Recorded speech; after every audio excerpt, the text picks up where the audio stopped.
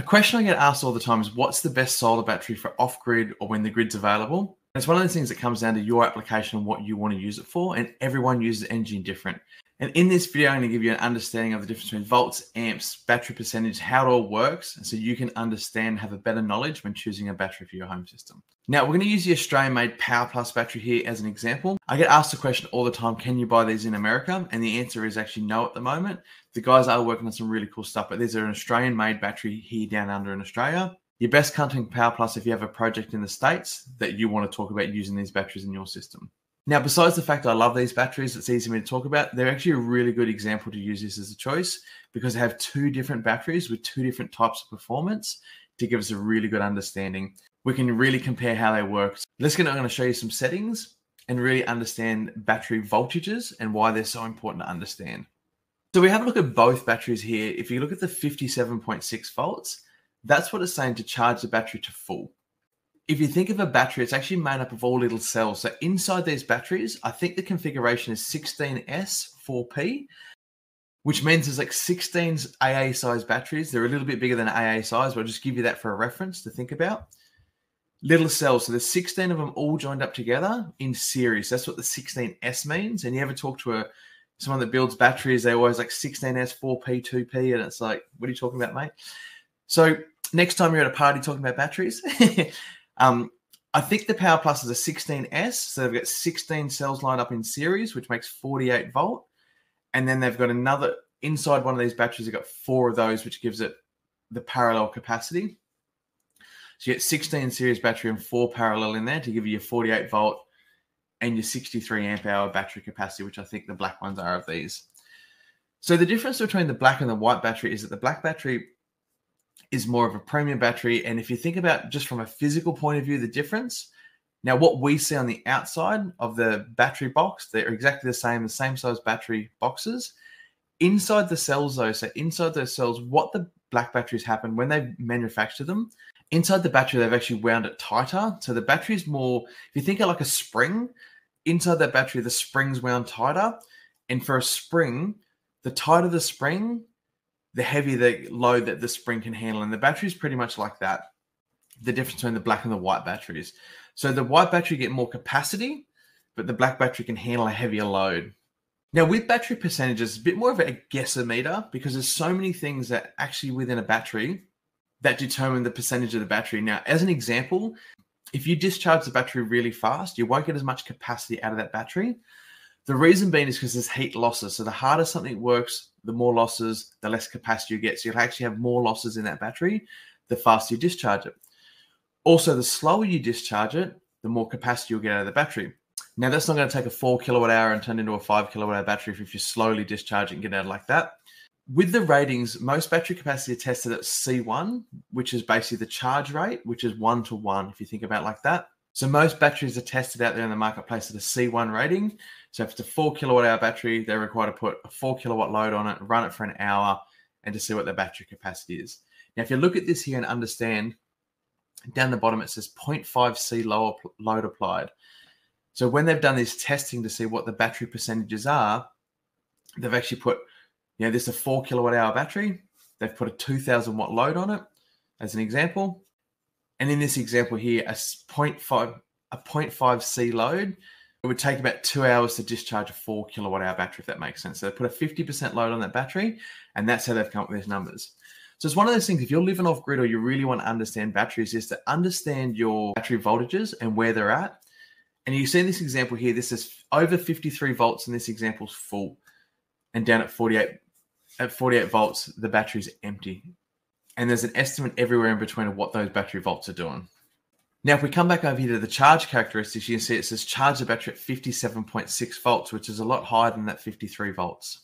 Now, the reason they say overcharge it in this situation, all the little cells inside the battery, they won't charge evenly. So what happens, you want to overcharge it, and some cells might get a little overcharge, and the battery management system is designed to help fix this, that when one cell is charged, it'll actually stop that cell from being charged, and the battery voltage being higher, it'll actually direct the voltage over to the next cell that wants more charge capacity.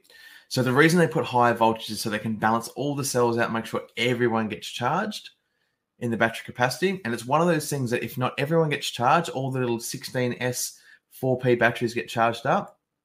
Over time, you have imbalances in your cells. And that's where you see that you don't actually get the rated capacity out of your batteries because they're imbalanced. And the reality is, there's not really anything wrong with the battery.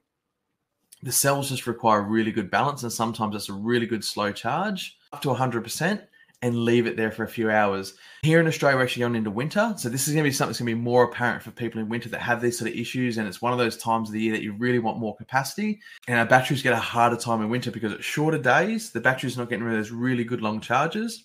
And we've got longer nights. So we're living on our batteries more, and we're actually operating our battery on the lower voltages of windows. So some things I want to show you on a discharge curve to really get to understand a discharge curve and how it works. Now, if you look at these discharge curves here, you can see that at the start of the battery, we were charging at 57.6. Quite quickly, it drops down to below 55 volts. Now, that's just showing there's really not much usable capacity at the top of the battery voltage.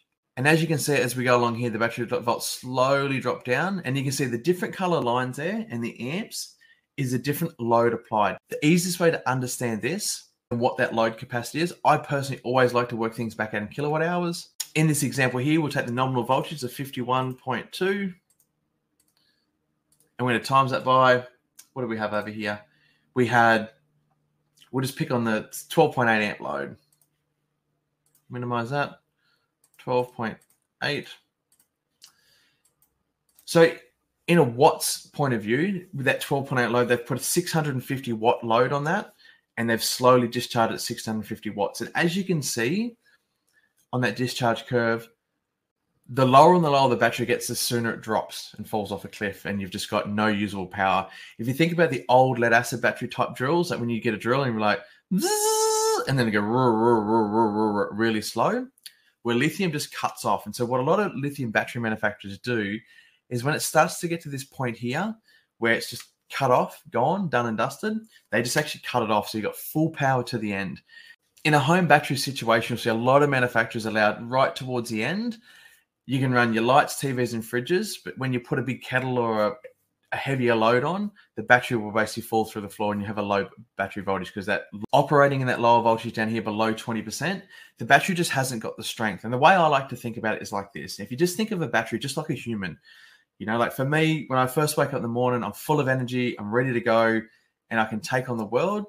Come 2 o'clock of an afternoon, I've got no energy, I'm tired, I just don't want to do anything. I'm grumpy. I want to eat my dinner and go to bed and get ready for the next day. Now, your battery's no different, except for it works night shift every single night. So when you get home and the sun's gone down, the battery's just waking up and it's getting into it. So it's on night shift. And so it's worked hard all night to get you through to the morning. It all really depends on how hard you've worked that battery overnight as to what's going to happen in the morning when you get up and turn that coffee machine on. Now, if you're someone that takes your batteries to below that 20% every single night, there's two things I'd probably recommend. It's probably not good for the battery and the long-term longevity of it. You're more than likely to have cell imbalances over time because you're really discharging the battery down the bottom. What I love about the lithium batteries compared to the old technology is you can just actually buy another one and install it in the system and add it to your system and grow your capacity. You really want to, if you think about the way you live your life, is you want to be living in this discharge curve somewhere around that nominal voltage. In this instance, it's 51. So you want to live as close to that. So you want to just be above it, 52, 53 volt range, or just below it. You don't really want to get into below that 20% range and try and do heavy loads down there. And that's when the battery is really going to, and it's like, if you think about yourself, if you've been to the gym and you've done 20 reps, that last one always seems the hardest to do. And batteries are no different.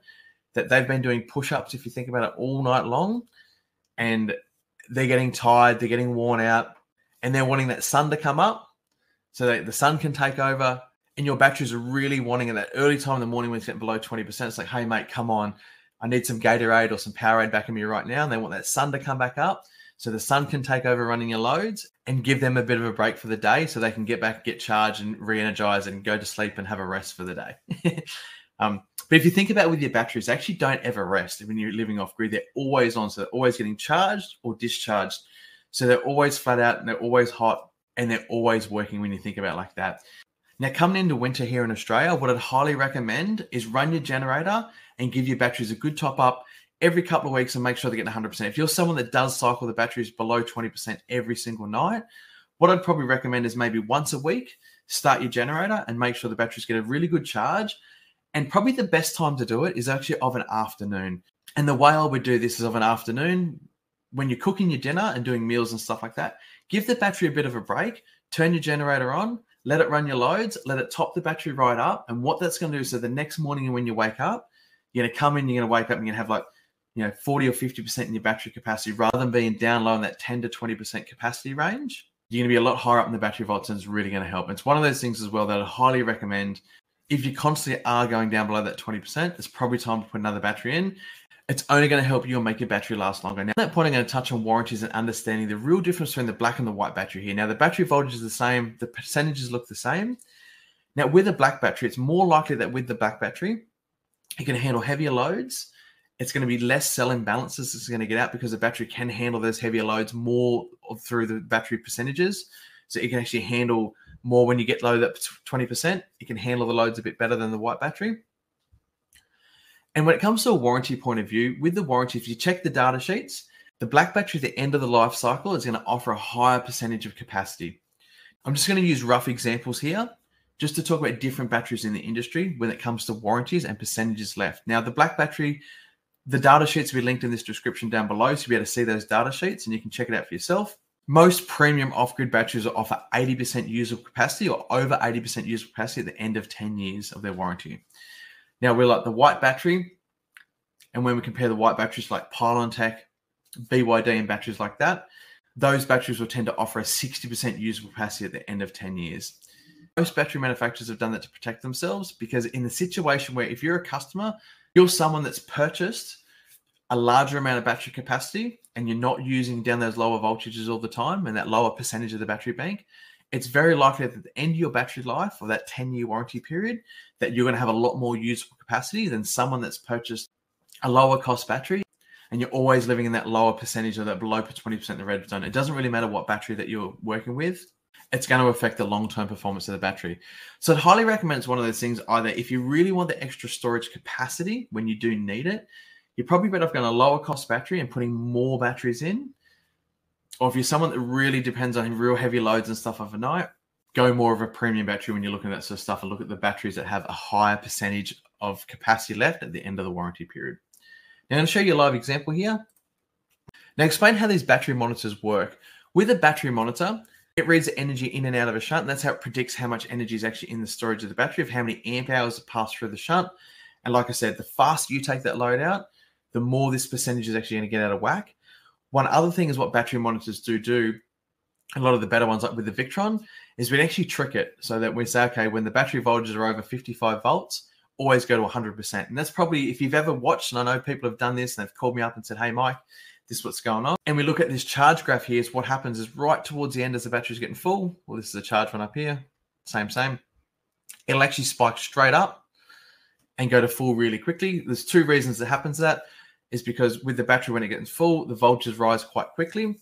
And also in a lot of the battery monitors, they're just tricked that when they get to a certain voltage for a certain period of time, so when say, hey, when you get to above 55 volts for longer than 3 minutes, you can go to 100%. So you might see your battery capacity get to 95 and you stand there watching it, and then bang, all of a sudden it jumps up to 100%. And I get that question very commonly. People call me up and say, hey, why does this happen? And it's because of the curve and the way the battery monitors are tricked, because they are a guessometer at the end of the day, because it's not a consistent load of how we live our lives off grid when we charge and discharge batteries. And I haven't met anyone yet, I've done over 14 years, that uses the same energy in the same way. We're all different the way we use energy and how we do things.